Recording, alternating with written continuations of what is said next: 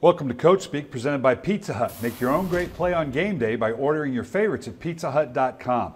Well, one of the matchups everybody's going to be watching is the Kansas City Chiefs going to the Indianapolis Colts. Now, the Colts won last time, 23-7, played really good defense against a Kansas City team that definitely needed to win. I think going in, most people thought that Kansas City would be a heavily favored in this, but at home, Indianapolis, Andrew Luck has gotten into the groove without Reggie Wayne. He's found T.Y. Hilton as his big play receivers. The defense is really playing well right now, and I think at home in Indianapolis, I think the Kansas City Chiefs, who he thought was the #1 seed, had a chance to be the #1 seed. Remember, they started off with a 9-0 run.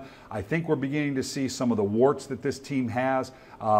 They didn't finish the season as strong, and I think their defense is still a little suspect. I think the Kansas City Chiefs are going to have a tough time beating Indianapolis in Indianapolis. Thanks for watching Coach Speak, presented by Pizza Hut. Tune into the NFL on Fox pregame show every Sunday and check out Pizza Hut Make It Great Play of the Week.